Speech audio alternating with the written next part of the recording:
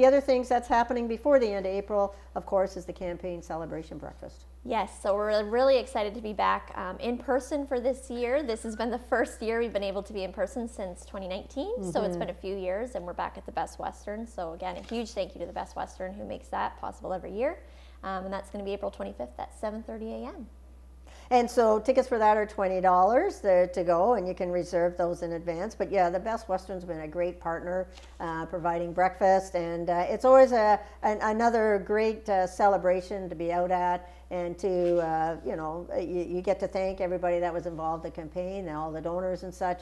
And certainly it's great to be there and learn about how the funding has gone back out in the community to support a number of local organizations. Absolutely, yeah, and so that $20 that is a straight donation as well, so all dollars that are raised from that go right back out into the community as well, so it's just an opportunity to keep giving.